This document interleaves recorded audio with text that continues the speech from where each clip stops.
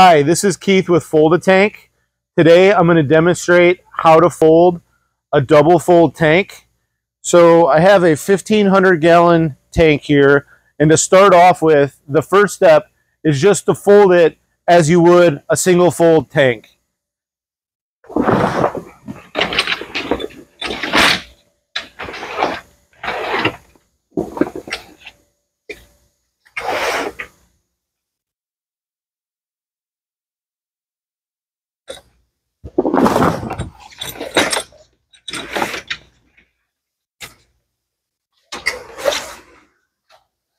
And you just keep going, pulling up the liner until you have it folded like the tank behind you.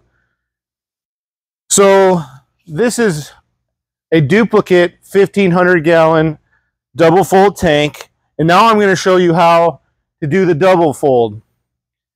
So all we simply do is we pull out our detent pins on the top and the bottom, and we slide the locking pin out. Now there are two ways you can do it.